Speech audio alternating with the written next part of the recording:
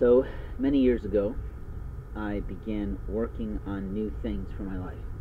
I was in the process of downgrading my life to a little bit, refocusing my efforts and my talents, and rescripting my life to be in a different place and a better place with different people around me. One of the prayers that I held most high came about after I was feeling a little bit unwelcome in my own home.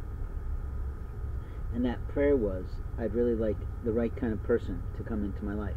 I'm not going to provide you the details of that prayer, but I can tell you that it was on my knees and it was in front of the Lord. And within about a week, the most amazing individual I'd ever met at that time in my life walked in through, well, a community door. I went out to an event, and I'm not going to give you the details because that is the way that I can be sure that the one that I love will be safe. But here's what I can tell you. I was never the same. And every single minute of every single day, I question God.